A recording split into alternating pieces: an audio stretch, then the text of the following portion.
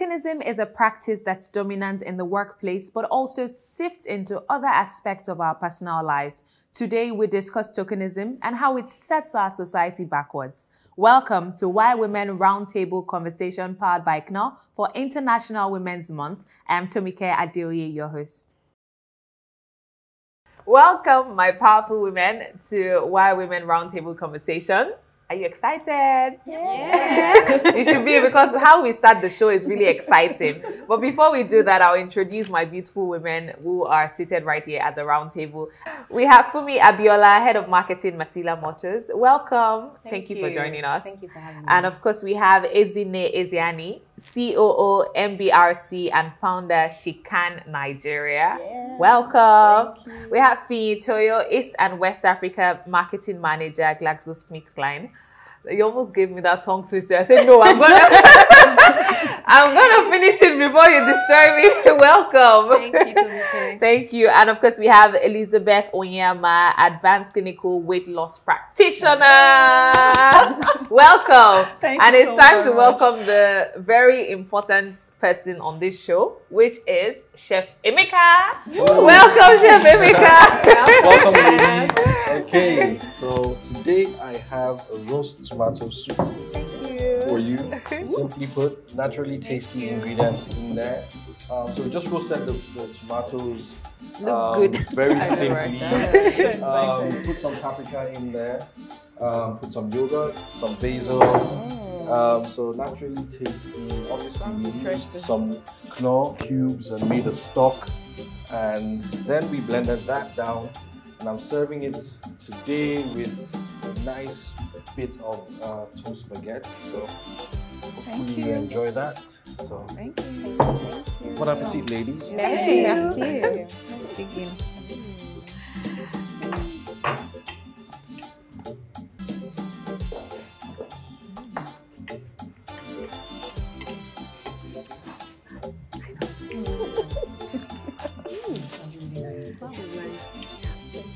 Say it out loud now. Let me hear you. It's nice. Hey, don't swallow it. It's nice. It's very creamy. Okay, so now that we've bribed you, just kidding. Are we ready for the conversation? Yes. Absolutely. Okay, so diving straight into it, I mean, many would say that tokenism does not exist, but truth is we cannot ignore the fact that it does exist. We have had cases where at political gatherings or at church gatherings, you know, you have board filled with men and then they just come together and say, this board, you know, say, this women see us now, they go talk, say, no woman day here. Let's just put a woman so that at least she's just there as a figurehead, not even necessarily about the qualification or anything, it just to put her there. So it does exist, but have you experienced it firsthand? Or do you know someone who has experienced it? So I can think back to my days in primary school, right? This whole phenomenon of tokenism started quite early. You know, then you do all these debates, you go and represent your school in debates, and sometimes it was like an all-male panel, and then you have one teacher say, let's just put one girl there. There's no girl there. So even from an early age, it's something that, you know, is so ingrained in the fabric of our society and even in the world at large. So it's something that I've seen. Luckily, hasn't happened to me in my career, at least since I left school. But I've seen this happen so many times. Yeah. So it truly does exist. Honestly, I can't recall any particular experience or even from a friend or somebody that has gone through stuff like that. But even if I know that if I'm placed in such a position, because even if I can't talk much about an experience or someone else's experience, I sure don't know how I would feel if I do find out at the end of the day that I'm being placed in a place. Because do you understand? Like, I'm trying to Tick a box. do you get what I'm trying to say? I'm going to be I'm thinking about it right now, and it's not such a very beautiful feeling, you know. So yeah, I don't know that I'm going to go do something really crazy and probably just walk out of that place or something. Because I'm just being honest here. Because if I have to be placed somewhere, then I want to know I'm being placed there based on merit. Exactly. And not just because they're trying to create an impression to people I don't even know. And that's not nice if it does happen. Yeah. Well, the truth is, you know, in this world of diversity now, That's something that happens a lot now that, you know, everyone is going, oh, we must look good in the face of everybody, rather than just having maybe only men. Oh, no, why don't you introduce the women? So I remember a few years ago when we were going to hold a conference, SheCan Do More conference, where we feature, you know, women who have done exceptionally well in their industries, especially male-dominated industries. And we went to a few STEM companies, different STEM companies, to do a data analysis to know. And we figured out that a lot of these people, even on the board, didn't have women. And the few women who were there, when we questioned it, we were like, okay, so how did they get there? When we interviewed them, we found that some of them were just either admin or something. But at some point, because for a long time, they had only men as board members. So it felt like, oh, our organization does not accept diversity, because if we don't have a woman there, that means we're not, you know, we're not broad, so to say. So I noticed that then, and we talked about it. And during our conference and some time later, we still spoke more on that. So it's a case that happens a whole lot. And picking up on what you said, I mean, this could definitely bring about several issues. The fact that you said there are organizations where women are occupying top positions just because, oh, let's put a woman at this position. Let's talk about some of the issues that could arise from this. Because if you have somebody who is not qualified filling a position, such a person will never be able to grow. Exactly. Do you understand? Like, to think about it, knowing that I'm being placed in a board, and then I'm just being placed there because I'm just some kind of figurehead, you know?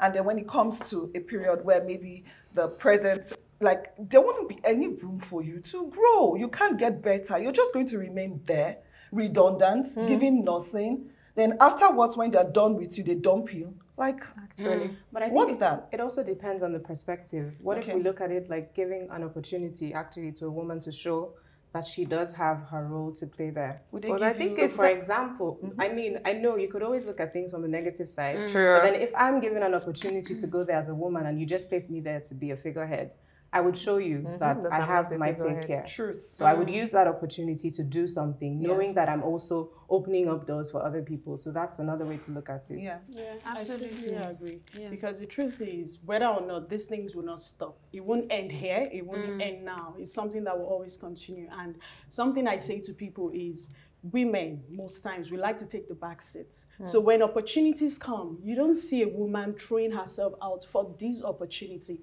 Rather, you see more men throwing out themselves. So there's a vacancy, for instance, you know, coming from the HR background. Okay. There's a vacancy, and you say to few women, we're recruiting soon, get ready. Now, these people are already waiting. Rather than, you know, and most times you see that the CVs or the mails that will be coming in are from men.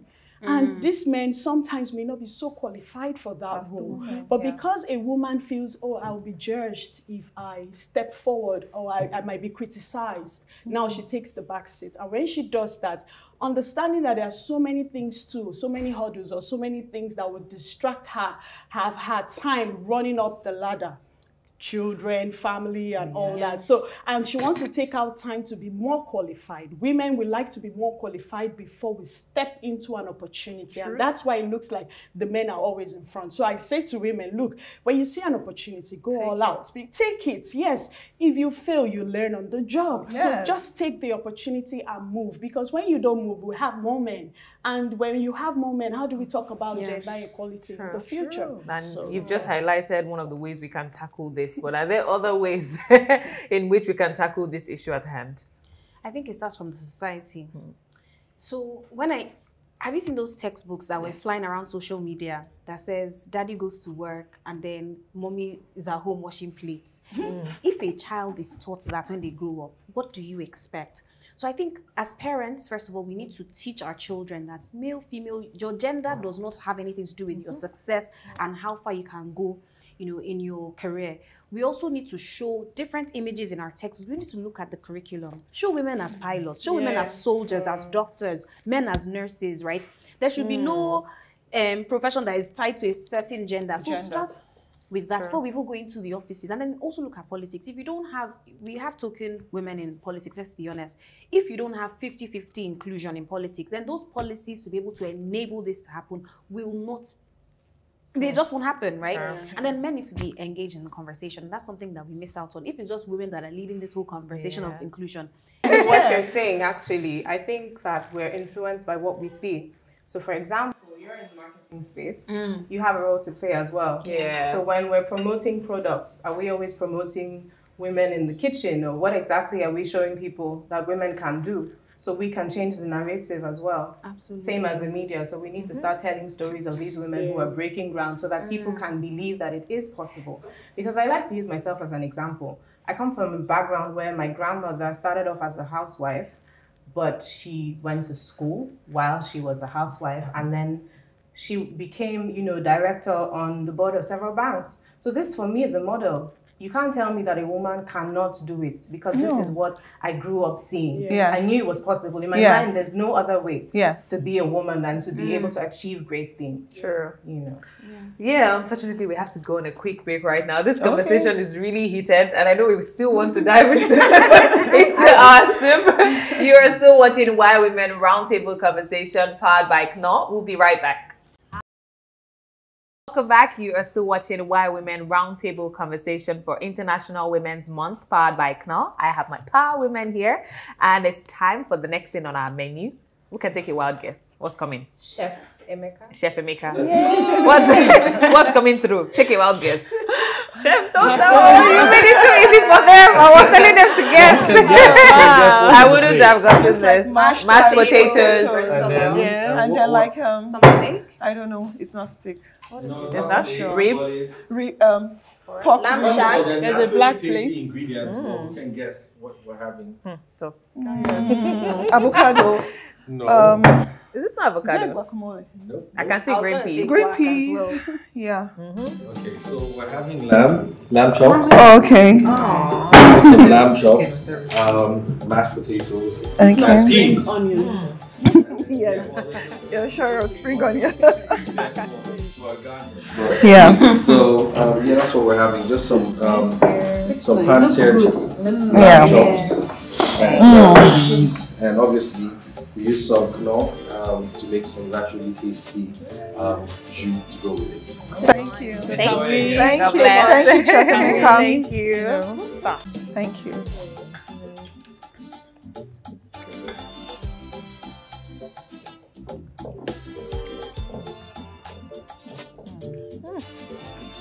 Cream for the lamb. Really nice.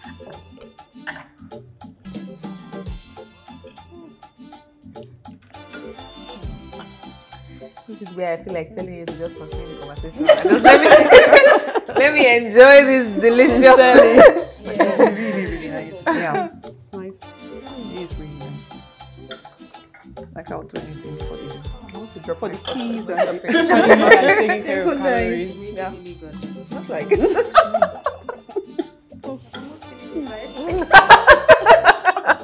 That's good. Just you yeah, so enjoy it. funny. It's so good. Yeah, it is. Don't worry, it's and let me just do the talking. So it's I'll okay. collect Gladly. my- All right, and speaking of the workplace now, gender differences definitely affect the way women function. Now, what are some of the impacts of this? I mean, the way a man would function is obviously different from the way a woman would function, if we're being completely honest. But when society puts that ban and puts all of that in place and doesn't even put a structure that enables you to function to your fullest, it tends to affect a lot of things in the workplace. So what are some of the impacts? I mean, we're women and we work. So you as a woman, how does this impact? We're just having a conversation. Oh, about what? About I think I heard that.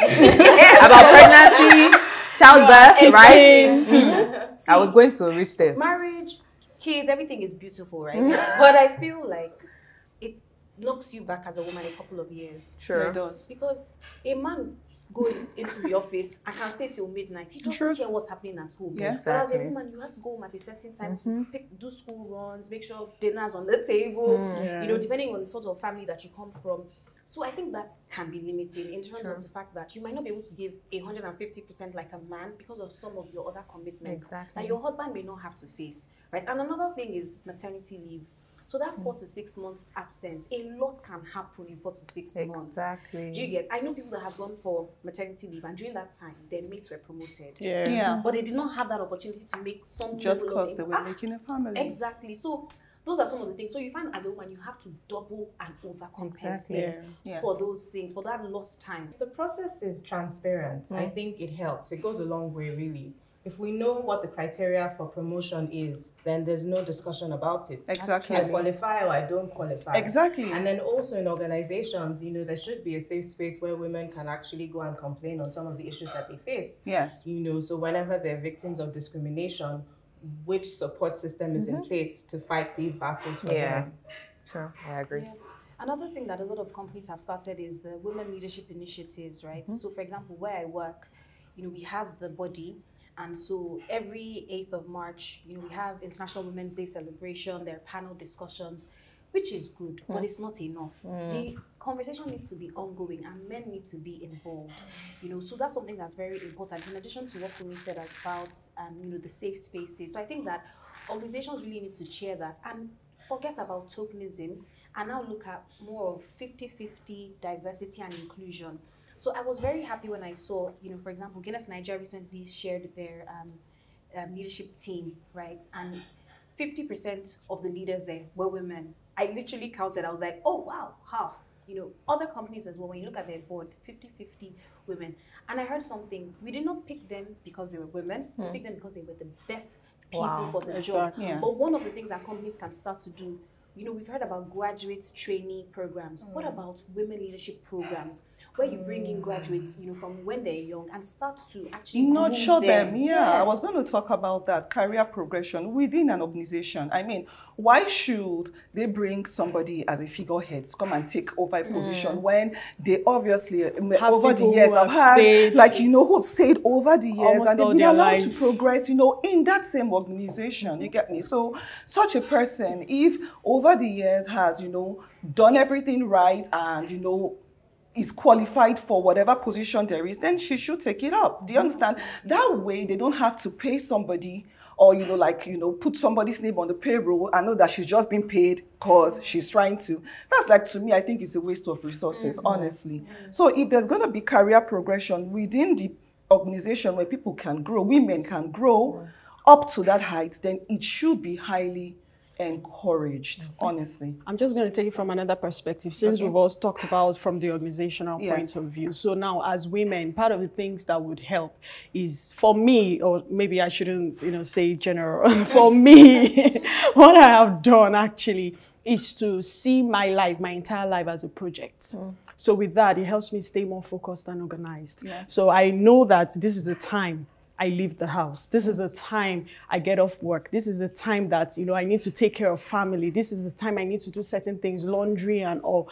Now, when you understand that your life, everything about your life should be organized as a project, the same way on your job, you have project timelines, you do all of those things.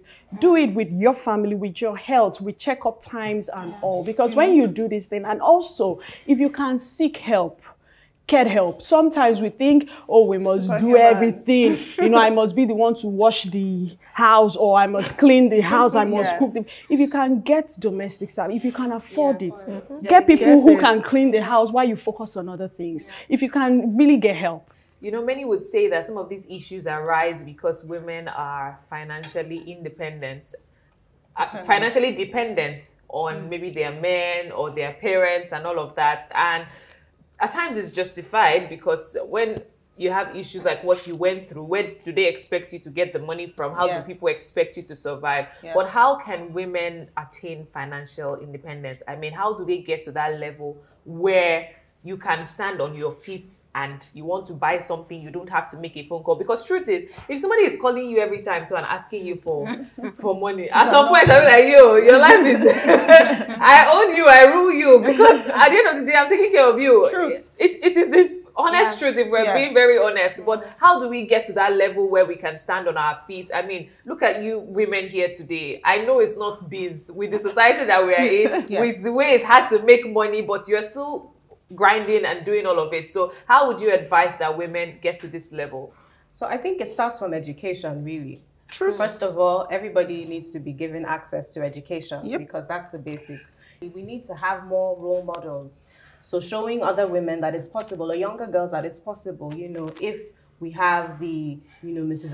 Ibuku Awoshikas of this world and all of that, these are people that inspire you to want to do more and to give it your best shot. So when you have role models in life, then obviously you can go further. It breaks those mindset limitations because, as I said, I don't have certain limitations because of the role models that I was privileged to have in my life. So if everybody has a role model, they can know that this is possible. If this lady can do this, I can do it myself. I have a different perspective. I love everything you've said. And my take is this: leverage on your passion. Every woman has a passion. There is something you love to do. Look at my story, for instance.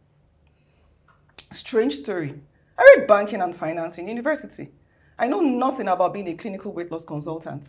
Do you understand? And I just couldn't just imagine having to live my life in a way where I have to tell my husband, hey, baby, I want this, then I want that. No. So I just kept trying my hands on everything I loved doing. I loved to bake. I tried to bake. I tried baking and selling. It didn't make sense. Then I went ahead to, okay, fine, I love to do makeup. And I tried that. And it wasn't, you know, just like that. But finally, what actually broke the camel's back was I had the personal experience. In the years of putting my hands, trying to do different things, I got pregnant, had kids, became fat, you know, became ill because I had a condition, pre-diabetes, you know, and then I had this horrible case called sleep apnea. And everywhere I went, the doctors told me it is connected with your weight. Madam, you have to lose weight. What has my weight got to do with what's happening to me? I had to go back to school. Do you understand? And that has basically what has fueled my passion. By the time I was done, I said, hell no, no woman is going to be trapped in her body because she has 3 kids. Do you understand me? No, every woman deserves to be beautiful. So I leveraged on my passion. Do you understand? When you leverage on your passion, you can monetize it. Honestly, you don't even need to go to school for it. And I think it's actually safe to say that you did great. I